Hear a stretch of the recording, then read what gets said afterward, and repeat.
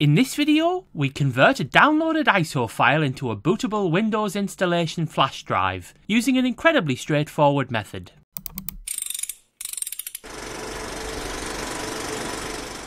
Hello everyone and welcome to TechFixFlix. In this tutorial, we convert a readily available ISO file into a bootable Windows 10 installation USB drive using a simple and free utility. Whilst we advertised this as the easy way, it isn't the easiest, and in most instances you can create a USB installer by following that option in the Windows Media Creation tool. However, in our recent tutorial we downloaded a preview version of the Windows 10 Spring 2020 update. In the case of preview downloads, we don't have the option to create installation media, with the onus falling upon us to create the installer from the ISO we downloaded. This tutorial bridges that gap.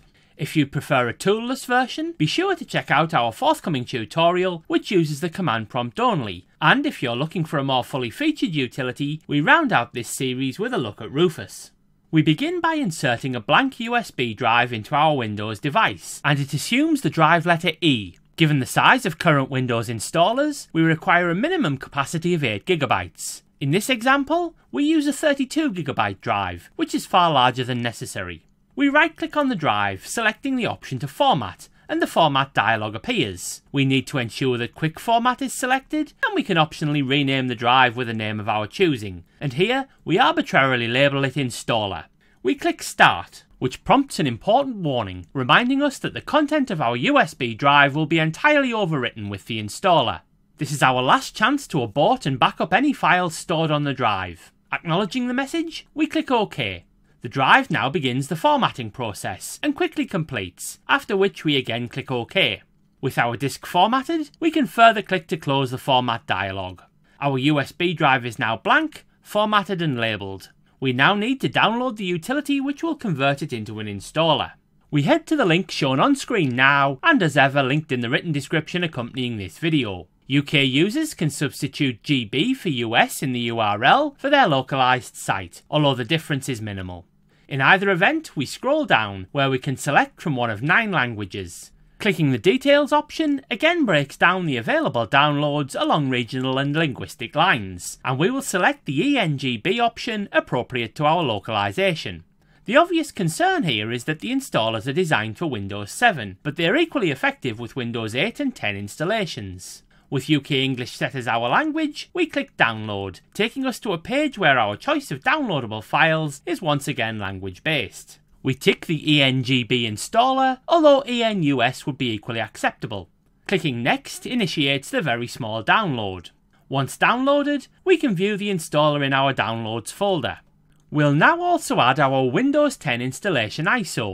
In this instance, we're using the preview version of the Spring 2020 update, which we downloaded in our previous tutorial, and we'll ultimately use the utility we've just downloaded to transfer the data from this ISO to our bootable USB stick. We click to run the installer for the utility, but our system encounters problems which will apply to anyone without the .NET Framework version 2.0 enabled. We therefore need to enable it. If you don't encounter this message, you'll already have the necessary components installed, and can skip ahead to the next section. We return to our desktop, clicking the Start button, and typing Turn Windows Features on or off, before pressing either Enter or selecting the option above. The Turn Windows Feature on or off dialog appears, and we click the checkmark next to .NET Framework 3.5 includes .NET 2.0 and 3.0, before clicking OK.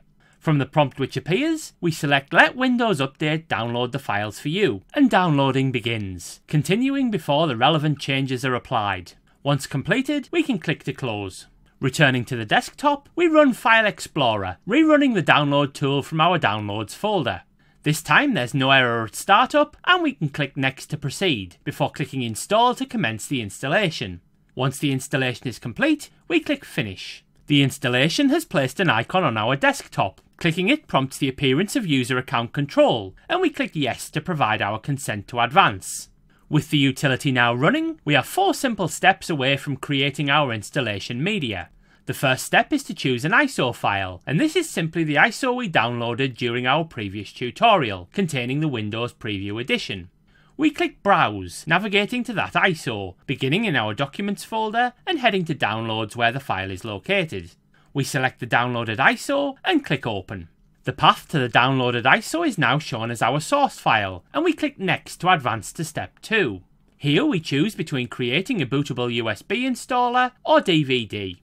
With fewer optical drives and disk-based installations, we select U.S.B device. At this point, we're invited to physically insert the USB media.